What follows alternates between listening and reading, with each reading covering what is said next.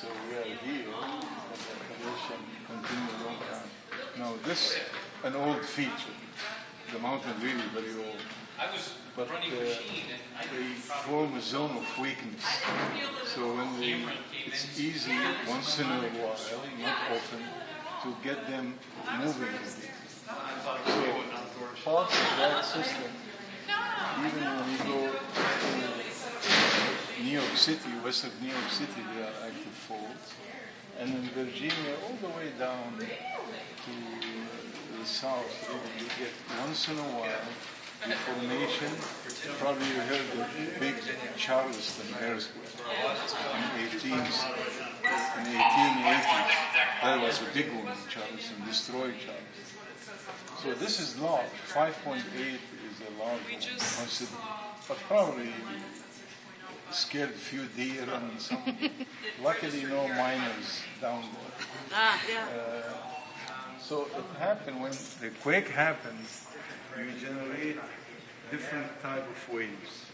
The first wave already what we call compression wave. It's a P wave. P. It's like sound wave. That's the fastest. Come here fast.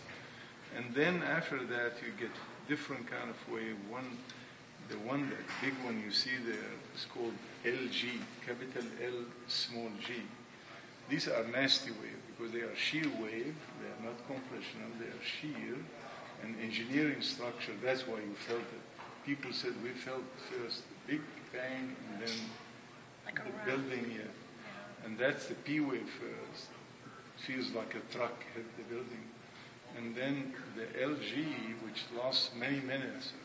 These are shear wave and engineering structure. If there's any engineering structure there nearby, probably they will be affected. Some of them may be destroyed. But this is very efficient. Quake of this size, 5.8 in California, you don't feel it. It's impossible. You feel it only for 100 miles, 50 miles and less. But in the east, the crust of the earth is very old and stable. It transmits energy efficiently. So we see it coming for a long time. So this was a 5.8? So if you look carefully at the beginning of the waves, see there? You see like a pulse. Oh, at the bottom of the red? Yeah, at the beginning, yeah. And then after a while, this is every tick mark is 1 minute. Every rotation 1 hour. Every tick mark 1 minute. So here in Virginia is not very far, I assume. What, 300 miles maybe from here, 400, 350? Let's say 500 kilometers. So around 400 kilometers, and for every second, the wave travels 8 kilometers. Every second, here 8 kilometers. So, and then you get these big waves. And now what we're seeing here at the end, the big waves are the LG, the shear energy.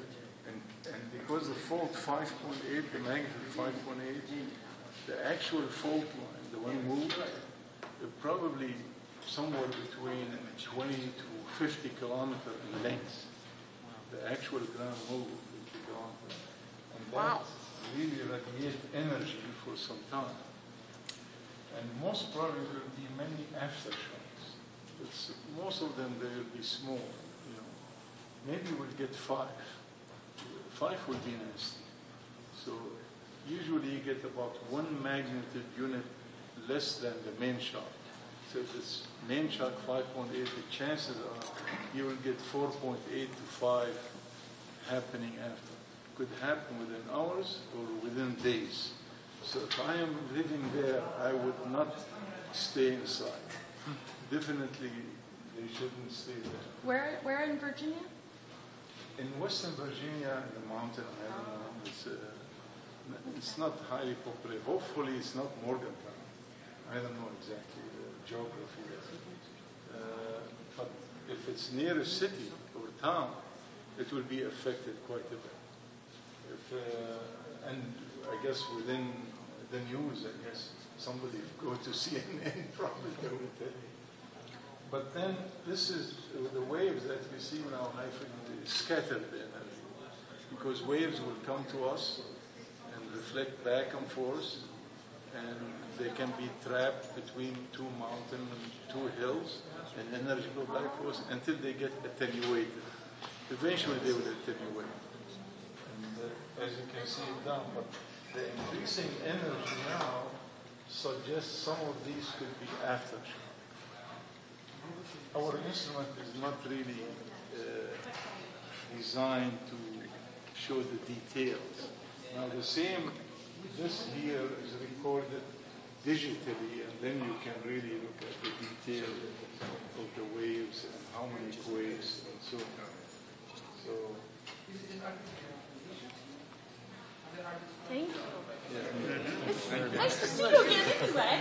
Just go and visit you with the other nose breakers today.